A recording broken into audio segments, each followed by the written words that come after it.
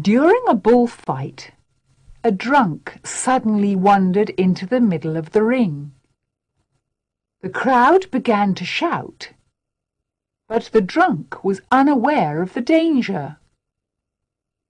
The bull was busy with the matador at the time, but it suddenly caught sight of the drunk, who was shouting rude remarks and waving a red cap. Apparently sensitive to criticism, the bull forgot all about the matador and charged at the drunk. The crowd suddenly grew quiet. The drunk, however, seemed quite sure of himself.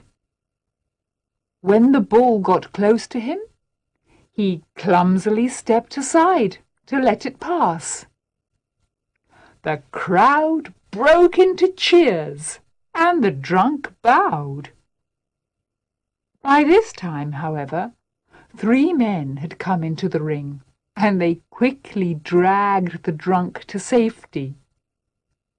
Even the bull seemed to feel sorry for him, for it looked on sympathetically until the drunk was out of the way, before once more turning its attention to the matador.